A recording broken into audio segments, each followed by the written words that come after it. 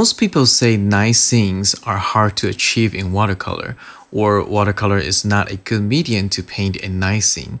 And I would agree, but it's not impossible once you are aware of the important elements of a nice scene. And today, I want to share those with you.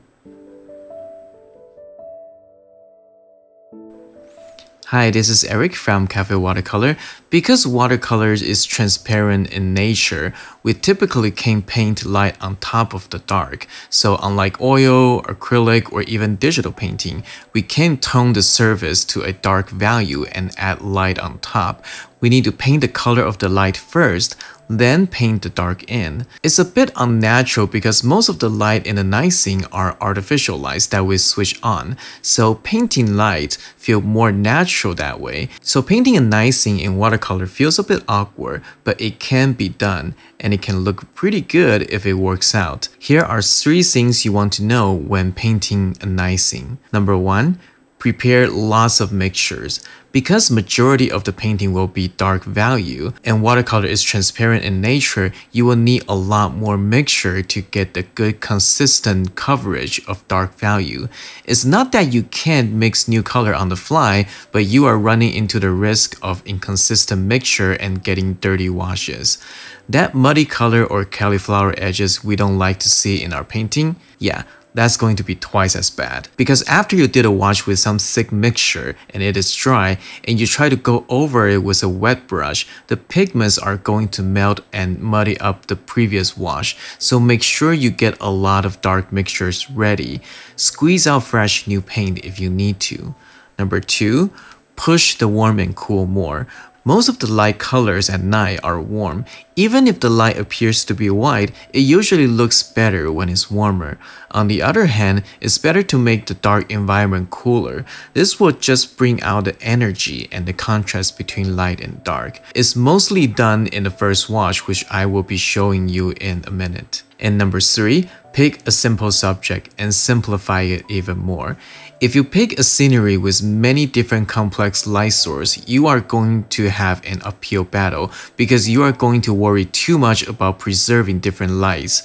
While you can use stuff like masking fluid or gouache to add some small light back, too many light sources can also be distracting. You usually want a bright major light source with some good objects getting lit by that. So just because you found a beautiful night scenery photo doesn't mean it's suitable for painting. Okay, so I'm going to do a small demo of painting a fire at night to show you the general process of painting a night scene.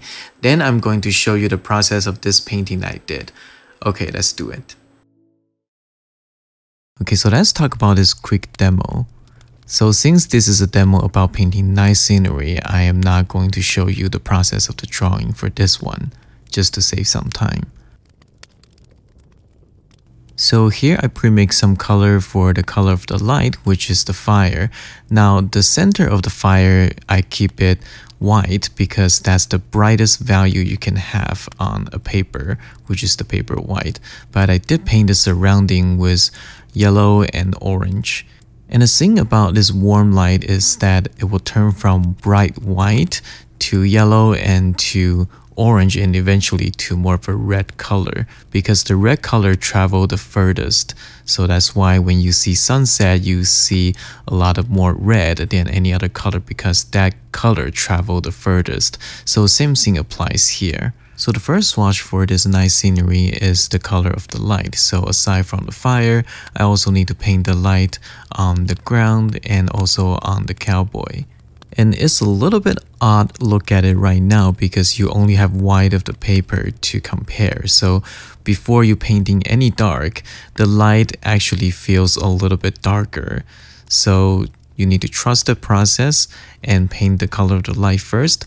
Now I start to paint the middle value and be sure to have a good amount of mixture for that. So a little bit cooler, and as we come down it gets a little bit darker and also a little bit warmer as it reaches the fire source. Now I mix a little bit warmer color, also a little bit lighter, and do the wet onto wet to get that smoke in. It needs to be soft edge.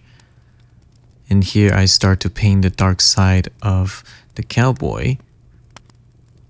But I'm also not worrying about the edge right now. They can blend into the background because I will probably come back and paint an even darker layer later. As dark as they look right now, when it dries, it's going to get lighter. Now we need to paint some warm light on the ground. The light on the ground is actually not that bright, definitely not as bright as the first wash, so we need to darken that just a little bit. Finishing that off with some dark edges. So we have that fire which is completely white, and we have some bright yellow and orange, and when it hits the ground it gets a little bit darker and it fades off into dark value. And while it is still wet, I can do some wet onto wet, get some textures on the ground, some hint of shadow, and also paint a little bit of the very hot ember that's being burned. So now going into the figure just to give it a little bit more detail and some transition value. So we don't just have light and dark, we have some median values in there. And as you can see, the background are getting a lot lighter after it's dry. So that's the nature of watercolor. And this is why you need a good amount of mixture for you to do that darker wash, because if your wash is too thin, you need to do another layer, and the more layer you paint, the more muddy it can get. So try to mix a little bit darker than you think and try to mix more paint. That's why whenever I paint an icing, I will likely squeeze out some fresh paint to work with, because I will be able to mix thicker mixture a little bit easier. And use a bigger brush, that always helps as well, because it will hold a little bit more paint so that you don't need to consistently reload your brush. So I paint the background. I actually just paint almost like a solid color in the background. I didn't worry about the grass and stuff. This is a very simple exercise demo, so I'm not going to go into detail too much. Trying to fill that background and really get the light on the cowboy come out a little bit better. Paint the cast shadow. Get some more dark detail here and there. A little bit more warmth around the fire. Some hot ember and some textures on the fire. I'm also trying to warm up the light on the cowboy a little bit. Some more dark details. Here's the finished painting. I hope that was helpful. Even though it's a small painting, the process will remain the same when you're painting a bigger scenery. I hope you give that simple exercise a try. Do something small like that first, just to get used to it before you tackle a bigger scene. Now I'm going to share with you the process of this painting based on a photo I took a few weeks ago when we got some snow. Before we start, if you like my video and contents, please consider give it a like and subscribe. Ring the bell icon so you won't miss out on more video like this one. Okay, so let's start. Okay, so for this one, I'm going to show the process of the drawing. Okay, so for this one, I'm going to show the process of the drawing. The photo for this one actually was taken by me a couple of weeks ago when we got the snow. However, when I took the photo, there's actually no car under the street light, and the lights on the left car wasn't on. So I actually photoshopped those details in just to make it a little bit more interesting painting. So for the drawing, I start off with a dull 4B pencil just to get the basic shape down.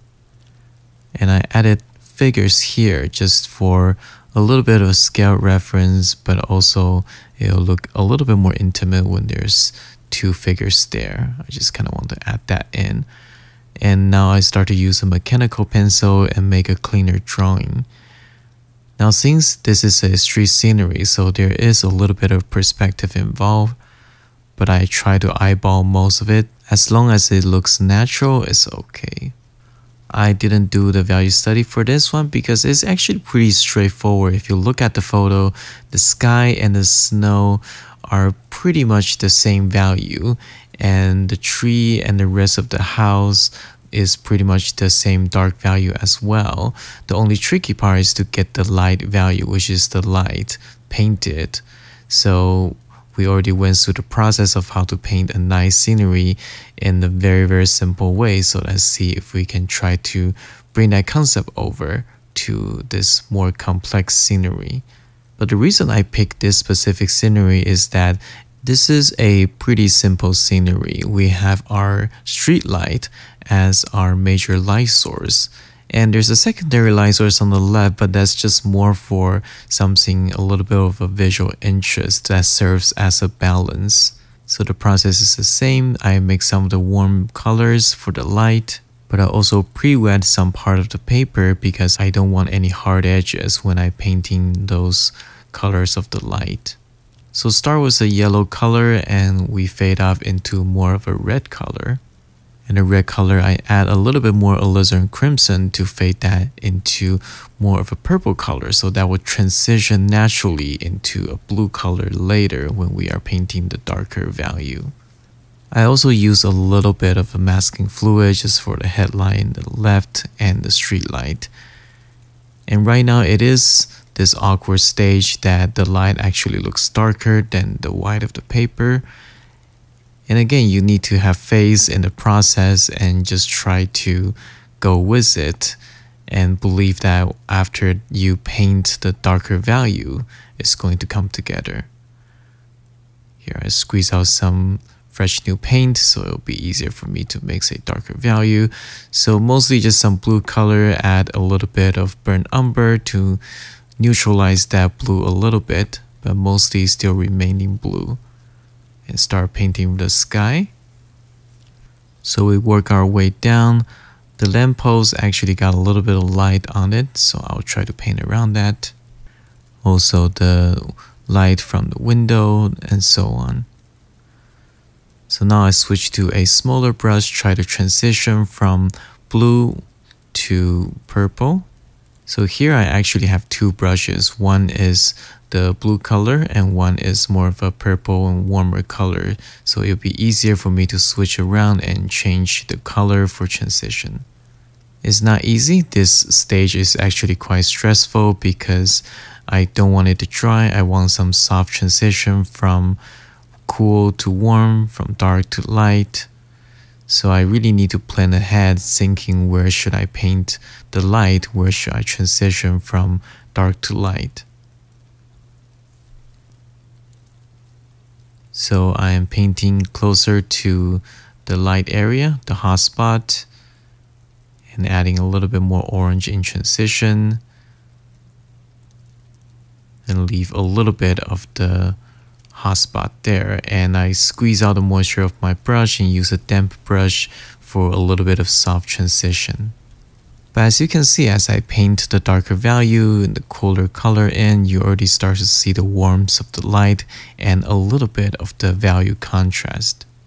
Now I start to paint in the dark value, and as you can see, I mix a good amount of mixture, and I actually use a little bit of neutral tint just to help me to get that darker value faster. So here I'm really need to focusing on painting the shape. So from the background tree that actually connect to the house, the wall of the house are mostly really dark. So it's important that you connect the background trees to the house. And in between, I will switch the color just a little bit. Even though they are all dark value, they can still have a little bit of warm and cool. So here I'm trying to paint around the figure just a little bit and give some snow details on the background. But for the most part, I want the figure to be pretty loose too, and I'm painting them wearing very big jacket and stuff. So they kind of look a little bit blobby actually. But when you're cold, you're wearing all those bubble jacket and you look kind of extra puffy in a way. So that light pole actually allowed me to do the background wash in two different areas. So the one on the right, I paint that first and that connect to the figure and everything. So I can work on the figure just a little bit longer because I don't need to worry about that wash being dried because of the light pole. So now I'm painting the other side. So same thing, the background trees and stuff, they are mostly pretty dark. Connect that to the house. And also give it a little bit more details for the tree branches that's in the middle ground. I don't worry about the snow details on the tree branches and stuff. I actually did a video about painting a snow scenery. Those tiny little details sometimes doesn't really help the overall read. It's far more important to have clean washes and easy to read shape than trying to dwell into the detail. So I quickly come back trying to connect that dark wash in the background. It's not dry yet, so the connection can still be made. So painting the dark trees on the left and also some tree branches. These elegant tree branches are pretty important because they kind of lead your eyes around and that creates some visual interest as well. Because most of the tree in the scenery are pretty dark because it's a nice scenery, so you don't see a lot of details and volume and variations when it comes to the dark trees and the houses. So a little bit of interesting shape like those tree branches can help. And I'm continue that wash down, connecting the shape where I can. Again, try to paint around the light, preserve those light. So now we got all three values, the light value, the medium value, and the dark value. Now I'll switch to my Escoda Perla, a little bit snappier hair so that I can paint a hard surface object such as the car here. So I start off by just painting the dark here. I will paint some transition value later after it's dry because I can just paint it on top. This part is a little bit tricky because while the car is lit by the street light, it's very bright, but you also need to think about how bright can certain things get. Obviously, the back of the car doesn't receive as much light, so it will be darker. And the window also have a little bit of a transition from middle value to light value as well. So those are the things that you really need to observe very carefully and try to recreate that and to convey that sense of structure. So now I'm painting the road using mostly purple color and transition that into orange and then yellow to the hot spot of the light. There is some snow on the road, so I skip around just a little bit. Also trying to hint some sense of thickness by painting a little bit of dark next to the light area. So this painting got some sense of exploration while I'm trying to come up with a plan to continue. So I'm adding some warm color for the figure's face, and I also use that to paint over the car to create some transition value from dark to light. Also fix the silhouette just a little bit and add just a little bit of value on the left windshield, so that just creates some sense of structure. So now I start to paint the figure. Again, they are wearing big puffy jackets, so I paint them mostly with that kind of shape in mind. So they look a little bit blobby, but that's what you wear when it gets pretty cold and in the snow.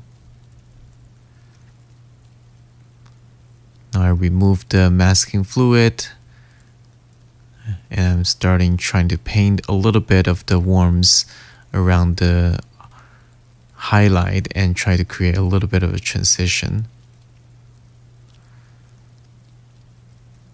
So painting the front grille of the car, but also transition that to a warmer color because of the light in the front. So after painting some details, I use my bigger brush, mix a darker blue color just to create that contrast again, push that contrast a little bit more. So the hot spot, the light area will feel lighter and warmer, and while the rest of the street gets a little bit darker. So while it is still wet, I do some details wet onto wet, some dirt under the snow, some thickness of the snow buildup in the street, and so on. But if you squint your eyes, you can see the light is definitely starting to work.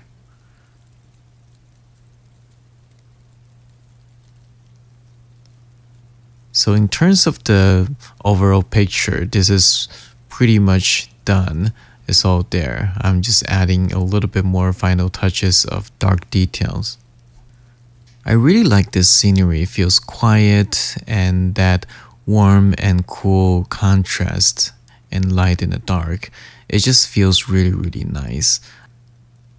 So a couple areas still feels a little bit too light, even though I try to make some darker values and paint into it. After they are dried, it still feels a little bit too light. So I'm trying to push that dark just a little bit more. But this dark area, they are mostly pretty small, so it's not a big major wash. So it should still look pretty clean. And here is the finished painting. I actually go over the sky with another glaze just to make it a little bit darker, and I use white gouache to make the street light glow just a little bit more. I hope you like this painting and this demo. Painting a night scene with watercolor is definitely not easy. Although it can be done, some people just might not like it. So if this is not your cup of tea or coffee, don't force yourself to do it, but it's always nice to try something new. That's it for today's video. You can click here to watch more. Please also check out my website at cafewatercolor.com. Sign up to get my Fast Track Watercolor PDF guide. I am Eric from Cafe Watercolor. See you next time.